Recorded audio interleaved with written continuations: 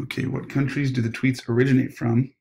Do not list duplicates and sort the countries alphabetically. Hint, use distinct. So there's a new keyword we're going to learn this time. So distinct is very useful.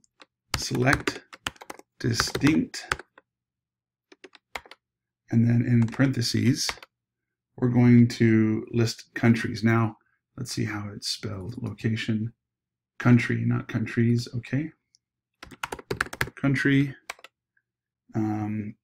Do not list duplicates and sort them alphabetically.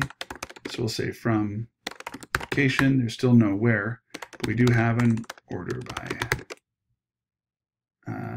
country. It just says alphabetically. It doesn't say ascending or descending, so we're going to assume ascending.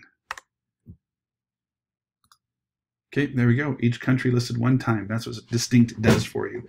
It's kind of like group by, except we're not creating any calculated fields. So since we're not calculating anything, we can do it this way instead by just saying give us distinct country, no group by needed down here.